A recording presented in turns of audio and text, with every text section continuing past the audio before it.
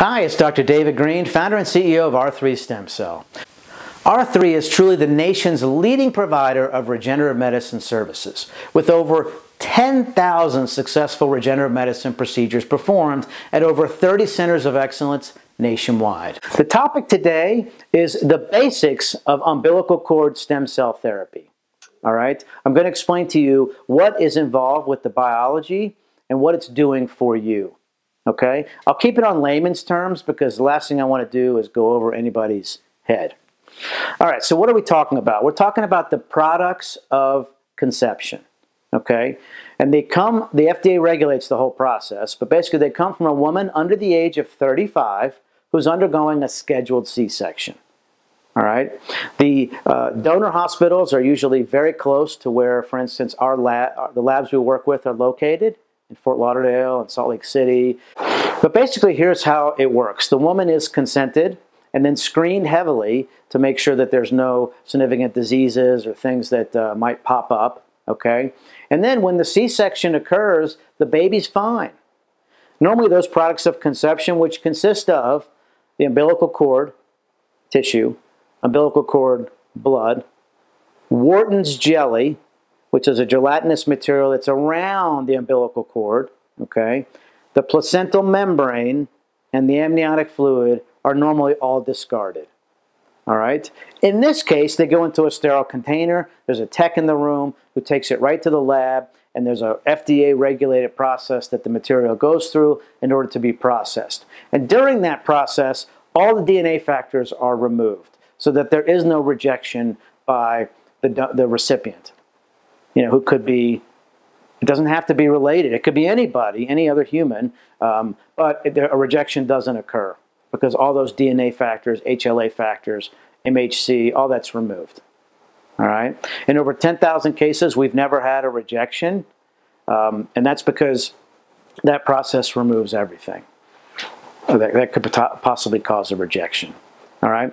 Now, so you have those things, the umbilical cord blood, and then Wharton's Jelly, placental membrane, and amniotic fluid. Within those products of conception are a tremendous amount of cells and proteins that work to help repair and regenerate damaged tissue in your body. We're not talking about something that can cure cancer. We're not talking about something that's going to cure or completely heal arthritis. That's not what's happening. What's happening is what I call a mitigation. And here's one example. For instance, when you have arthritis, degenerative arthritis, you start to lose more cartilage than you make. How much cartilage you make stays consistent throughout life, but you start to lose more. So we're mitigating and changing the ratio with the stem cell procedure where you're making more cartilage than you're losing. But that ratio doesn't stay there forever. It'll start to come back down. You know, how long it takes could be a year, could be 4 or 5 years. But anyway, that's really what's happening. I like to use the term mitigation. So here are some of the various components that are in these products of conception. One are cytokines. Cytokines are very, very, very good at reducing inflammation and modulating autoimmune conditions. So they're very good for rheumatoid arthritis, psoriasis, lupus, inflammatory arthritis, things like that. There are a ton of what's called growth factors. Growth factors are very good at being construction foremen. That's the analogy that I like to use. So a construction foreman doesn't do a lot of work by him or herself, but what he or she does is they call in other cells from your body to help repair and regenerate. So there's a lot of signaling that goes on between the biologic that is injected or infused and your own body, okay? So not only does it do a lot of work itself, but it calls in reinforcements from you to help with that repair and regeneration. In addition, there are lots of cell types that I had never heard of years ago called exosomes, secretomes, microRNA, and then there's a lengthy list. There's over 80 growth factors, VEGF, PDGF, IL-10. There's things that really get into the weeds, but suffice it to say that they are working very hard once they get put into your body. Now, there are a lot of stem cells in these materials as long as it's not radiated. The FDA doesn't mandate radiation, okay?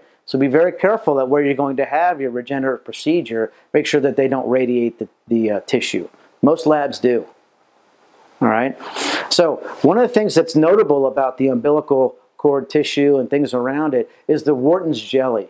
Whartons Jelly is a huge source of what's called mesenchymal stem cells. Those are very active, and the ones that are truly active are called colony-forming units out of those mesenchymal stem cells. So you know you're getting a tremendous source of regenerative material. Okay? We've been using this for years, very successful results, minimal risk factors. We've only had maybe 2 superficial infections that resolved with antibiotics with no problem. All right? Thank you very much for watching. Visit us online at r3stemcell.com. Call us at 844-GET-STEM. All of our centers around the country offer a complimentary consultation. Thank you.